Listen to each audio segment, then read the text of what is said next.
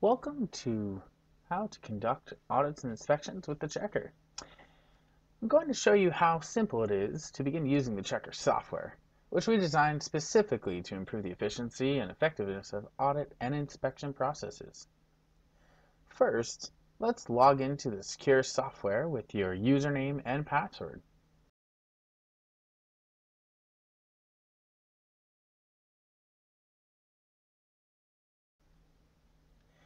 You'll go to your library and see the list of inspections you use. Might just be a few, or it might be 20. You can choose only the ones you need, and you can create customized inspections.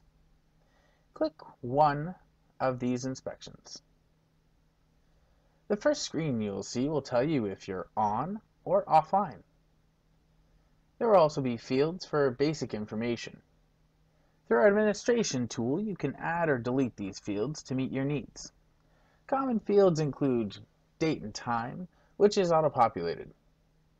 Other fields can be set so that they will always auto-populate with the information you enter the first time you use this screen, unless you need to change it. Any information that has to be filled in over and over again belongs on screen 1. When you hit Next, that's where all the action is. On the Inspection Elements page, you're able to include unlimited inspection items. Of course, you want to be able to easily sort through them. You can do that using categories because each one of these categories has separate elements that need inspecting. The items for a general inspection, or first aid kits and stations, or fire protection, are only what each type of inspection requires, and nothing more to clutter up the screen.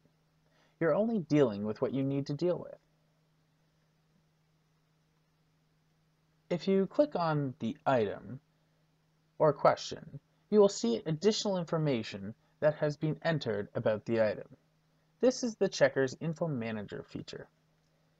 You can use the Info Manager to attach relevant documents or URLs, such as OSHA regulations for the item being inspected. You can also attach photos, graphics, and other visual aids, which are often worth many words. You can click on Deficiency, Pass, or Not Applicable. You can also choose to auto-select all items as Pass. That way, the only clicking you have to do is when a deficiency occurs and you're changing the Pass to Deficiency. When an item is deficient, you can enter comments into this box. Your comment can be as long as you need it to be. There is no character cap. When you're finished with a category, it is auto-checked so you can easily see it's complete. Currently, you will see the letter C beside the category to confirm that it is complete.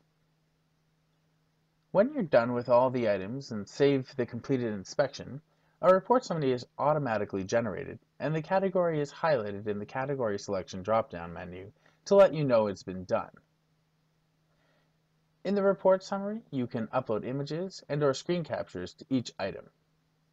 And very importantly, a deficiency is highlighted in red, and supervisors and maintenance are automatically sent an email with a PDF of the summary report noting the deficiency. The email also includes a follow-up link, which can be used to communicate back to the inspector. That's it. You've now completed your first inspection.